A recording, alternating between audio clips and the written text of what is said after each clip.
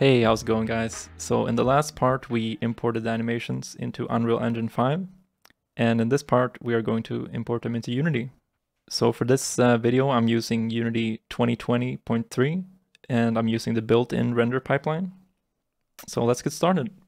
Let's start by creating a new folder here in this empty project.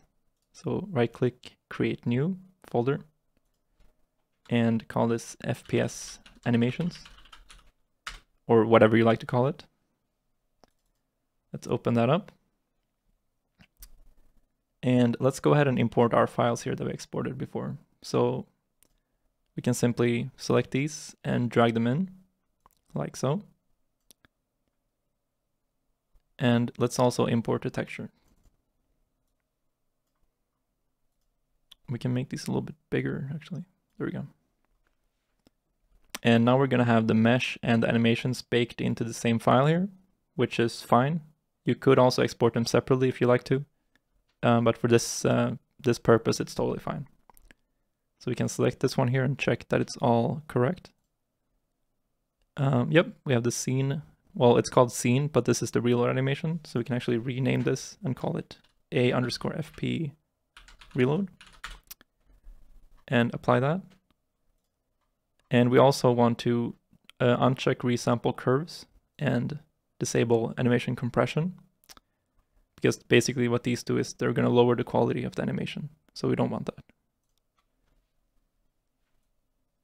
And we can preview this, make sure it looks fine. Yep. And do the same for the gun as well. So disable resample curves and turn off compression. And rename this one to AFP gun reload, like so. And apply that. And let's also go ahead and create a basic material, just like we did before. So right click and create material. And let's call this one M base. And assign the texture by dragging it into the albedo, like this. And then we can go ahead and assign the materials directly to the models here by clicking the mesh and then going to materials and finding our base material like this, and do the same for the gun as well. All right, there we go. And now in order to test animations, we can drag the arms into the viewport here.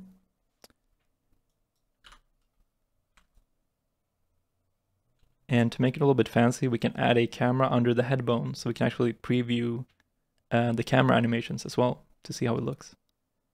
So let's expand this, go into the rig, and find the camera bone, and right click on this one and add a camera, like this. We can also drag this one here so we can see better what the camera is seeing. And by default, the camera is looking up at the sky here, I think. So let's rotate that and find the perfect placement. So it should be 90 on the x-axis, so it looks forward like this. And we can also notice that the clipping is way too short, so it's actually cutting off half of the arm here. So we can change the near clipping plane to be about 0.01, something like that. And now we can actually see that it's rendering the full arm here.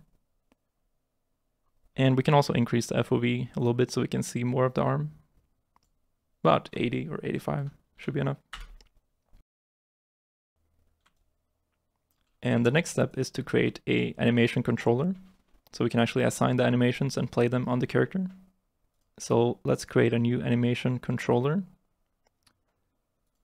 And let's call this one animation controller _ arms, like this. And let's open this by double clicking. And then we can simply drag the animation here from the arms mesh. So we have the reload animation here. So let's drag it in. And it's going to be the only animation playing by default. And let's also set this to looping so we can actually preview how it's going to look. So set it to loop time enabled and apply that. And now we need to assign the controller to the arms in the scene here. So select this one and let's add a new animation controller. Sorry, animator. And then simply drag the controller into the controller slot here, like this. And now if we play it, we can see that the arms are being animated. Yep. And we can also see the camera animation because the camera is parented to the camera bone. All right. And now let's do the same setup for the gun here. So we can just duplicate this one by pressing Ctrl D. And let's call this one AC_gun. And let's open that one by double clicking. And we can delete this one and then replace it with the gun reload animation like this. And we also want to set this one to looping like that. And now we need to assign the gun to the hand in the scene here. So to do that, we can find the hand bone, the hand R bone, and let's create a new empty object under this hand. So right click and create empty. And let's call this one location gun, or, you know, call it whatever you want, really.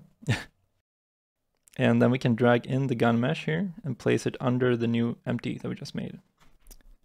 And by default, we're going to see that the gun is huge. And this has to do with the scale difference between Blender and Unity. So by default, objects made in Blender are much bigger than in Unity. And this could be fixed by changing the default scale in Blender to match the one used in Unity. Because we already created animations, it wouldn't really work now because that would mess up all the previous animation data that we created. So for now, we have to actually change the scale in here to make it work. So to do that, select the new empty and set the scale to 0.01, like this. And now we need to place the gun in the hand so it's correctly placed. So let's rotate it like this and move it forward so it fits in the hand.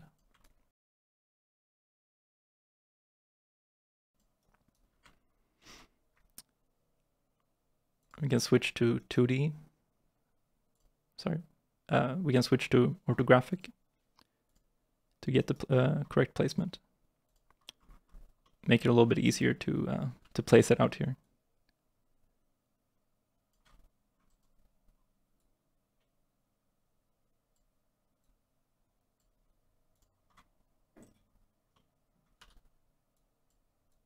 So something like this. I think this is pretty good. Actually, a little bit more to the right here. All right, that's pretty good. And just like we did for the arms, we should also create a controller here for the gun. So let's assign a animator and then drag and drop the gun animation, animator controller, sorry, like this. And now if we play the scene, it should play both the gun animations and the arm animations synced. And there we go. It's playing correctly and the mag is going in, the hand is grabbing the mag, so that's perfect. Just what we want. All right, so that's the basic setup here in Unity. I hope it gives you an idea of how they can be used in a game. Obviously, for a game, you would need a lot more setup and you would need some, you know, scripts to make the character move and to shoot the weapon and stuff like that. But yeah, that's the process for importing files into Unity and to make them play in the scene. I hope you guys enjoyed that, and yeah, let me know in the comments what you think. And maybe I'll see you in a future tutorial, who knows? There might be some more stuff coming in the future. So yeah, stay tuned, and I'll see you guys. Bye-bye.